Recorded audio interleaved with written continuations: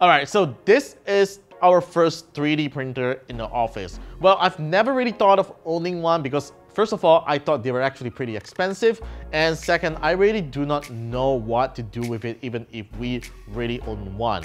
Until Anet has decided to send one over for our evaluation, and I thought, hey, why not I try out something with a 3D printer. And this is some of the stuff that I have printed it out during this 1 month period, which I took long enough to explore what I can do with this. And I thought 3D printing is finally fun. And with this printer, it is a really affordable one.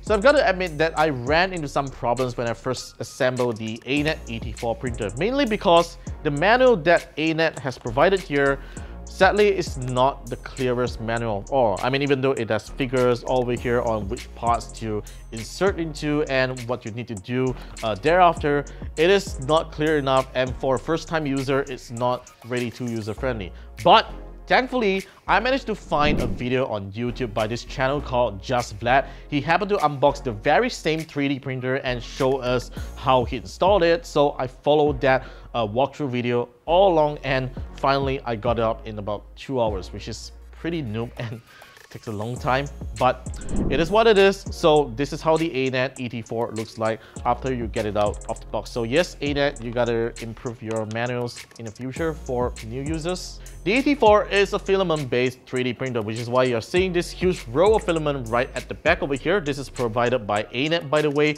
but I believe it should be compatible with other filaments that you buy out there, right? And this is how you put the filament on top here. So to turn on the Anet 84 is pretty straightforward. Once you've got everything set up, make sure all the wires are connected properly. All you need to do is to turn on the power button. There's a power button, there's a power switch right over here, which you need to flip out, and you start to hear the fans running at the bottom of the machine. So coming over to the front of the 3D printer here, there is a small 2.8-inch display. Even though it's not the largest out there, I've seen 3D printers that comes with 4-inch displays and so on. I'm not sure why you would actually need that if you just need to print that, although a larger display means you could probably see the 3D object here, but no matter. So you do have a couple of things right over here, including choosing the language that you want to, right? It supports Chinese, English, and several other languages. And let's go over to the settings right over here. So this is where you can actually adjust the position of the 3D printer's head right over here. And this is information, and finally you can do a firmware upgrade using using a USB drive or whatever. So now I'm gonna print something really simple with the 84 printer, and I have the Ultimaker Cura software, which is the recommended software to be used with the 3D printer. And this software of course supports a variety of 3D printers out there. So when you install the app, make sure you have your preset configured on the software already, because this will have all the printing parameters all set in all right, and all you need to do is to just import any 3D object files or STL files right into the software itself. So the reason why we need to use this software is because the 84 uses a file extension called G-code, which saves all the printing instructions into that single file, and this software is the one that converts it into the G-code file extension. So what we're going to do here is to import this simple chest STL file, which is a pretty nice and simple chest right over here. We're just dragging and dropping into the software just like this. All right, there you go. The chest is right at the center of the printing plate, so I can just zoom in to take a look at how it looks like, which is pretty cool. All right, so this is how it looks like when it is at the center of the printing plate. Of course, you can add an additional simple chest right next to it, but I really don't recommend that. I would recommend that you print one object at one time, because that will keep things less complicated, right? So when you zoom in and you just try to pan it, you can see that the support is actually quite okay. You don't necessarily need any support, but as always, I do recommend that you click on the support checkbox right over here to ensure that the bottom gets printed out really nicely.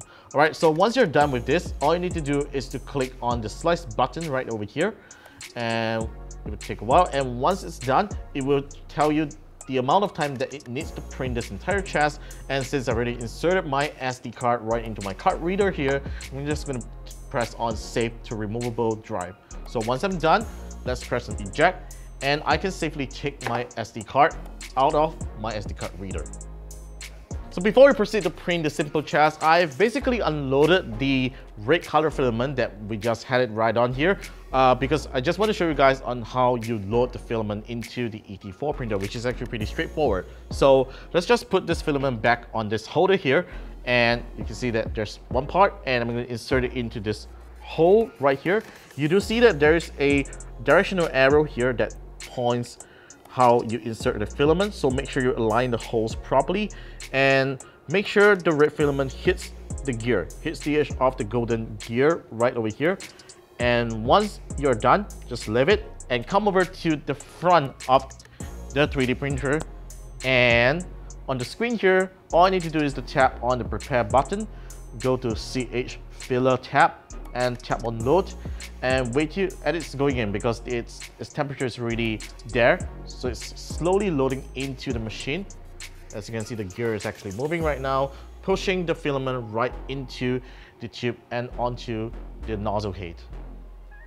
So once the filament is successfully loaded, all you need to do is to insert the micro SD card into the SD card reader here and go back to the main menu on the screen and tap on the print button, and finally go to the last file because that's usually the latest file that you save through the Ultimaker Cura software.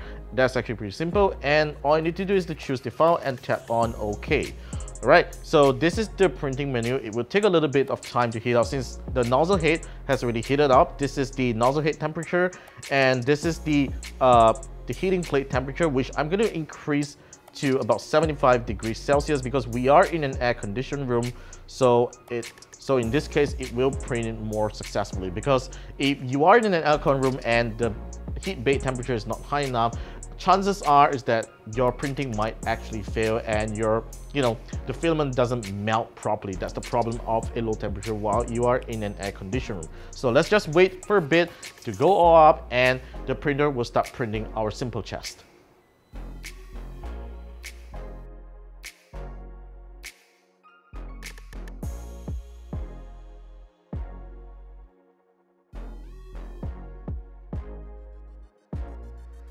So there you have it. This is how the simple chest looks like. It's pretty small and cute as well. It's a good decor for your office table or even put it on the car dashboard. Looks really nice. So my thoughts about the Anet ET4 printer is that this is a decent printer by all means. I mean, we had a lot of trial and errors in printing out our stuff because you got to know how to get around the settings, and the manual clearly doesn't tell you how to do all that when the printing fails. But of course, we did check with Anet on how to print out something, and they did guide us through on the settings that we need to look out when printing a certain object, which is why we are able to successfully print out some of the stuff that we find online, like this really cool Darth Vader like model here. It's not exactly Darth Vader, by the way, but it looks pretty cool, as you can see. And probably the most useful thing that we have printed out is this headphone holder. We've printed out basically for everyone in the office. It looks really cool, and I definitely love how the Anet ET4 printer can do for the office. So that's pretty much my first look and how you can use the Anet ET4 printer to print out nice and great 3D objects for for anything, whether it is a model or two for your gadgets. So do let me know your thoughts about the 3D printer, what you want to know about it. If you have any questions as well, do leave them in the comment section down below and we'll try our best to answer them.